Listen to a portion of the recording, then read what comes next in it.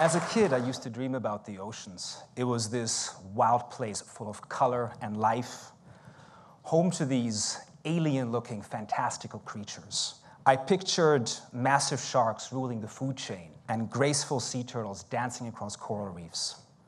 As a marine biologist turned photographer, I've spent most of my career looking for places as magical as those I used to dream about when I was little. And it is this journey that I wish to share with you all this evening. So, one of the most common questions I receive from people is, what is the most terrifying moment of your career? Now, being in my shoes at this moment must be really, really, really scary. And, I'll be honest, I am scared. I'm scared of overexposing. I'm scared of underexposing. I'm scared of getting the sharks out of focus, and I'm scared that my editors are not going to like a single picture that I'm taking. The sharks, they are probably the least of my concern right now. And, and remember, these are pretty small sharks, 6 foot at the most. So if sharks are not the scariest part of my job, well, what is? There's one creature that if it congregates in large enough numbers, it scares the crap out of me. And this is what these creatures look like. The scariest moments of my photographic career are without a camera on a stage looking over an ocean of people. Give me a white shark or a Sharknado any day of the week. But I'm getting ahead of myself here, way ahead of myself. And like with any good story, I think we have to begin right at the beginning. Now, I began exploring bodies of water at a fairly young age. Hey, they were a lot smaller than the ones I explore now, but at that stage, I thought, they were probably as exciting as the Indian Ocean and the Pacific Ocean are for me today. Let's fast forward. Today, my photography is largely anchored in conservation, and with conservation photography, you have two approaches. I call it the carrot and the stick approach. On the one hand, you can showcase them the most amazing places on this planet and make them go, wow. I could not believe a place like St. Joseph Atoll could exist. And then hopefully they make a connection with it. So for half the year, I have this incredible privilege to document some of the most amazing marine realms on our planet. However, as a photojournalist, I need to document the reality of our relationship with the ocean. So for the other half of the year, I document what I sort of call the darker side of our relationship with the sea, whether it's overfishing, the impacts of climate change, or oil spills. But I always feel like I walk a very fine line between inspiring and disturbing. When young photographers always ask me, what is the sort of number one tip you can give me? I always say, begin in your backyard. Begin with a subject and a place that you are intimately familiar with and a place that you can go back to again and again and again. In South Africa, I had a pretty sexy backyard. I mean, I was lucky. And my first sort of real reportage story was about great white sharks. 12 years ago, I think when I shot this was the sort of standard white shark image. Focus on the teeth, aggressive, dangerous, wild. And these sort of pictures are easy to take. However, the more time I spent out at sea with them, the less I felt that that picture was accurate. Instead of the aggressive, dangerous white shark, I was seeing an inquisitive and very often curious creature. The image that follows is the one picture that I think best represents the white shark to me.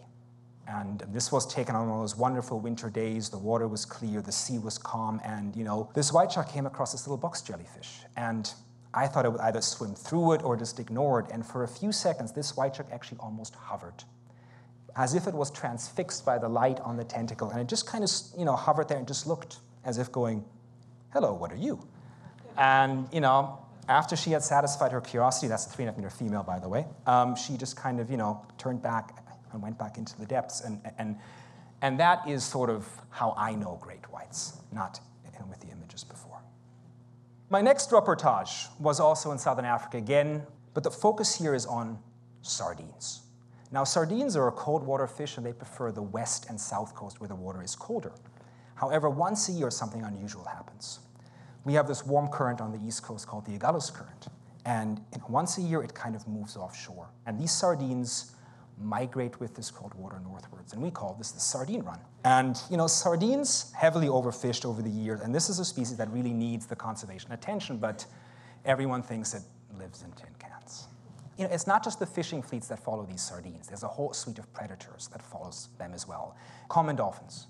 They carve smaller pieces of sardines off the massive shoals, and they pin and herd them up to the surface. And there they form the holy grail for all photographers, the bait ball. I've done the run for 8 years. I've seen 3.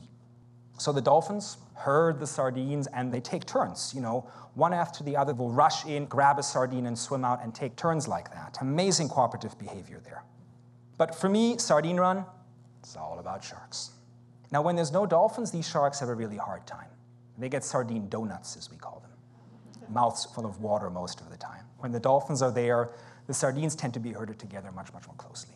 Working with sharks on the run is a little bit spicy at times, especially at the end when there's very few sardines left. They treat you like another shark. So you get bumped and hit probably every 10 seconds. If you want to get good pictures, you just have to ignore the sharks knocking into you. Most of the time, I know I'm not on the menu. These sharks feed on small sardines, but I had 2 encounters. One, I had a large dusky shark rip off my fin and swim away with it. What's that all about? Why does that shark need another fin? I have no idea. And then another one, I had 2 bronze whaler sharks, each hanging onto my underwater strobes, and I felt like a Ukrainian weightlifter. And I was trying to punch.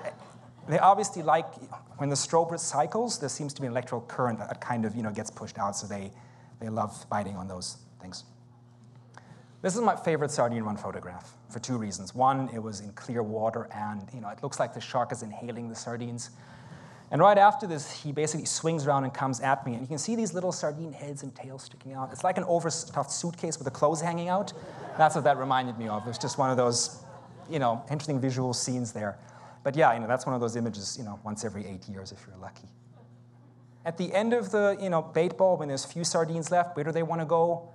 In between your legs, under your arms, around your head. The sardines are seeking shelter around you, which is a really, really bad place to be. Not just because of the sharks. There's actually a bigger danger on the run. I'm photographing, and I'm looking at my screen at something, and as I look up, all the predators are gone.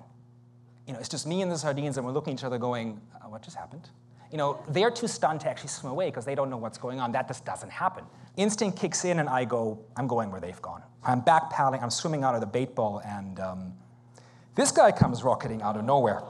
It's a bride's whale, and he comes up, and he pretty much in front of me swallows the entire bait ball. Oh, done.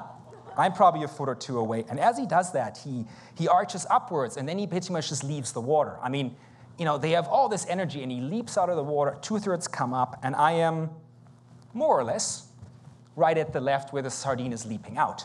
And I'm going, oh, crap. So I curl into this little ball, and I'm waiting for the sound of hearing my own bones break. But I've been trained well. I'm still shooting. And the next picture, I have no recollection. I have no memory, but I have this. So this is all the water streaming out of the bride's whale's mouth. And I don't remember this. Somebody else could have taken this. It was in my camera at the end of the day. It's very hard to see, in still. So this is sort of some video of a colleague of mine to really get the idea of the whole, how quick and how crazy a bait ball actually is. Imagine trying to get still pictures in that. And you have to be where those sharks are. You have to be one of those sharks to get the pictures. So it gets a bit crazy at times, but. And this is where the birds are just using their wings and a couple of sharks. And here comes the bride's whale.